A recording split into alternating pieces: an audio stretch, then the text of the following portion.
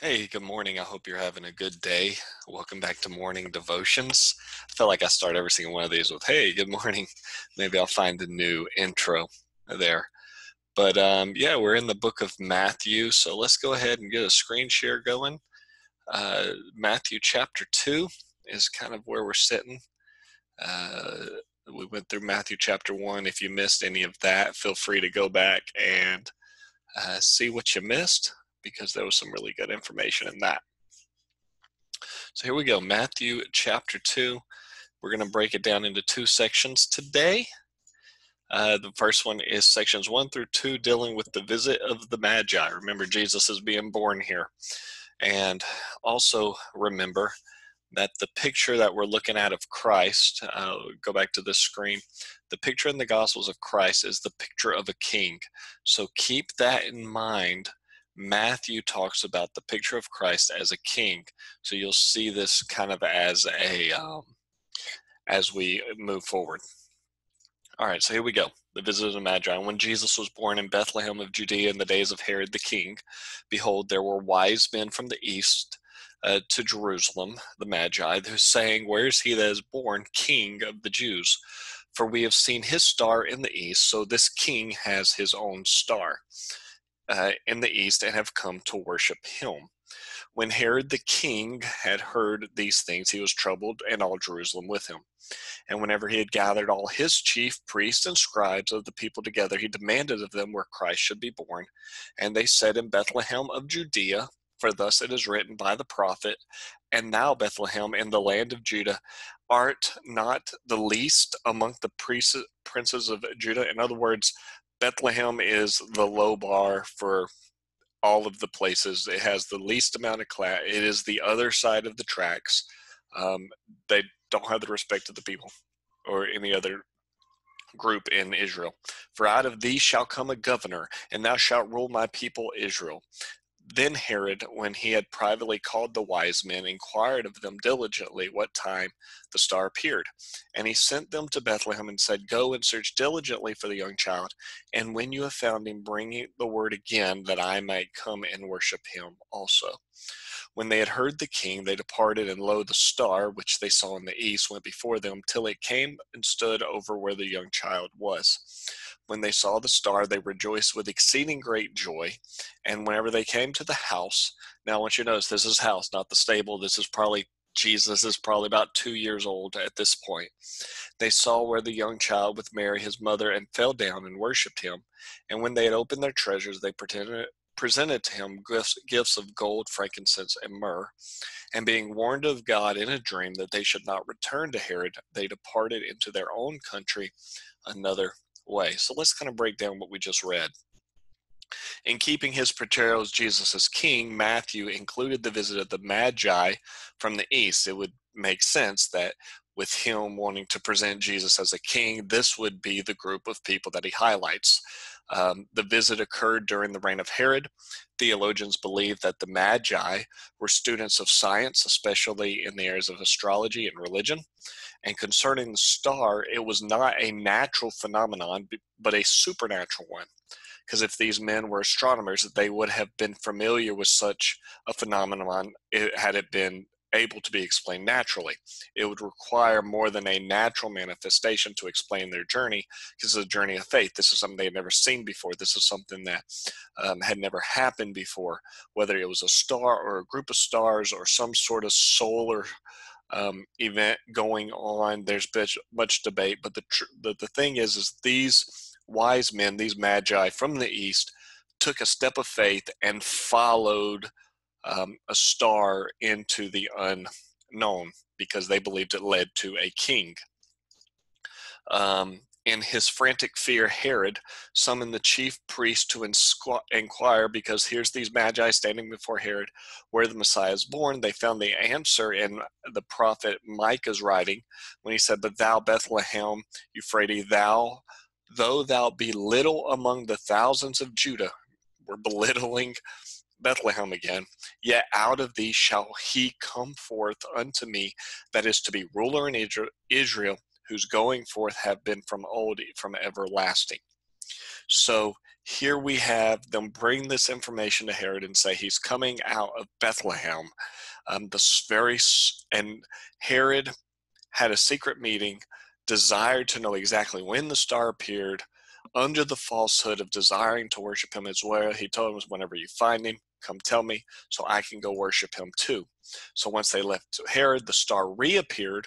So it appeared, they followed to where it was, but most historians believe that the star did not appear whenever they got to Herod, then they left, it reappeared, thus God confirming that the search would be rewarded. And when they came to the place where Jesus was, they offered two things. They offered, in recognition of his person, they bowed down and offered worship. Secondly, they offered gifts fit for a king. And offering worship and gifts, they were warned that they should not report back to Herod. They once again trusted God and went home a different way.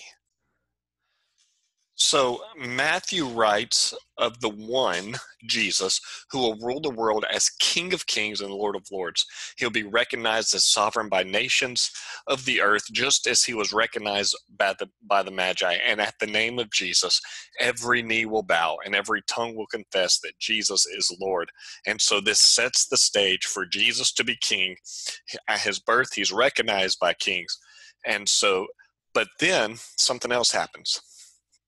When they departed, behold, the angel of the Lord appeared to Joseph. Remember, this is all kind of Joseph's rendition of the story. In a dream, saying, arise and take the young child and his mother and flee to Egypt, and be thou there until I bring thee word, for Herod will seek the young child to destroy him. When he arose, he took the young child and his mother by night and departed into Egypt. And when he had heard of the death of Herod, that it might be fulfilled which spoken by the Lord by the prophet, saying, out of Egypt I have called my son.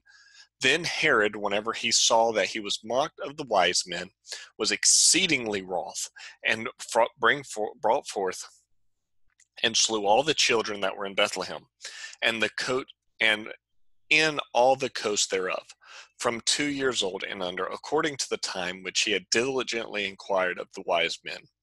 Then he was fulfilled which was spoken by Jeremiah the prophet, saying, in Ramah was there a voice heard lamenting and weeping in great mourning, Rachel weeping for her children, and would not be comforted, because they are not.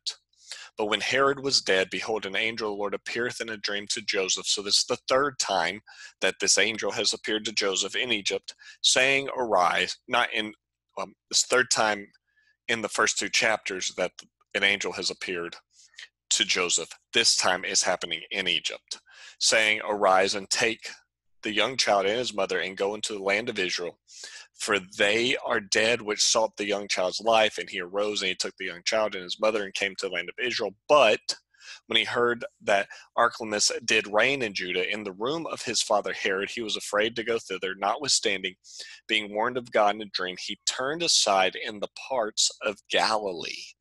And he came and dwelt in the city of Nazareth, which it might be fulfilled which was spoken by the prophets, he shall be called a Nazarene.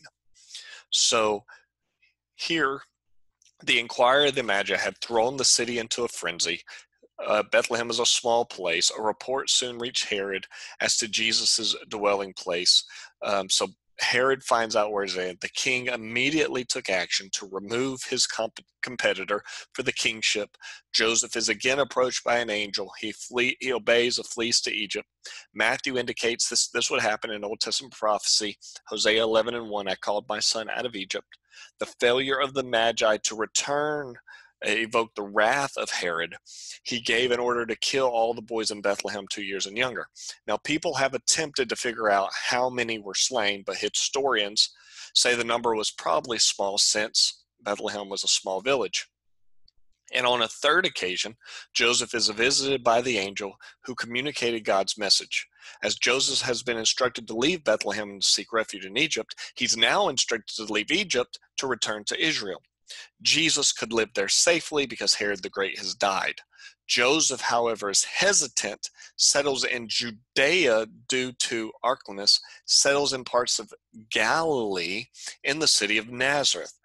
And once again, Matthew calls our attention to the fact that he returns to Nazareth is significant, for he said, so was fulfilled through the prophets, he will be called a Nazarene. Now, the Galileans were despised by the Judeans. Judah was home of orthodoxy, the great shrine, the temple, great teachers had come out of Judea, but Galilee was an area that was very looked down on. They couldn't understand how a Messiah would come out of such a place. Or one theologian put it this way: Galilee gave Jesus a home, Judea gave him his cross. And so that was the kingship being recognized by other kings of Jesus, his exile into Egypt, his return to Israel, and that kind of summarizes Matthew chapter 2. Jesus is king. Jesus is worthy to be worshipped. Or let me put it like this: wise men still seek him. We can see a star, we can see things, and if it even goes away, we still stay on the path to seek him. And whenever we seek him, we bring him our worship, and we bring him something worthy of his kingship. We bring him our lives, we bring him our hearts, we bring him our souls. And so seek him today. Let me pray for you. Jesus, just as the Magi sought you whenever you were born, just as they followed the heavens, let us seek you. Let us follow the signs that point to you. And whenever we find you, your word tells us that if we seek you, we will find you. Whenever we find you, we bring our sacrifice of worship. We bring our hearts, we bring our souls, we bring our families, we bring our lives, because at the name of Jesus, every knee will bow.